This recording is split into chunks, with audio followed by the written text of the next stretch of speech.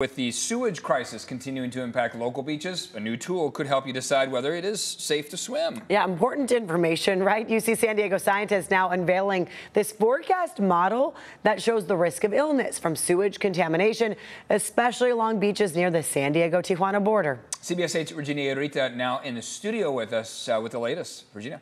Hey guys, that's right. And I can tell you that right now, this is something that they continue to work with, the sewage crisis. We actually saw a webinar not too long ago, early in the morning, that kind of breaks down exactly what they're trying to do. So what they kind of made it clear is that this isn't a advisory. That is something that the county already has, and they provide data online.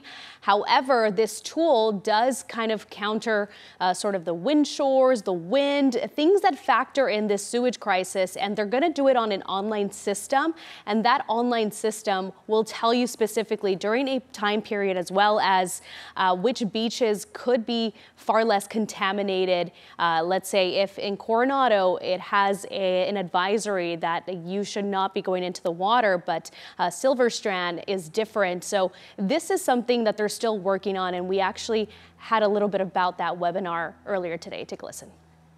Forecast generally updates around 6:30 a.m. And if we hit play, we can see sewage contours moving around in the coastal ocean. And if you're a fluid dynamics nerd like I am, this can be extremely hypnotic. Okay, and you can grab this slider and you can move it back and forth.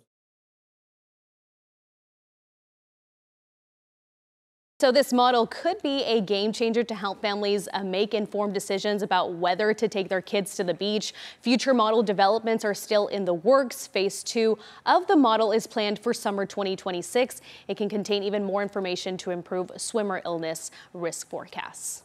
Guys.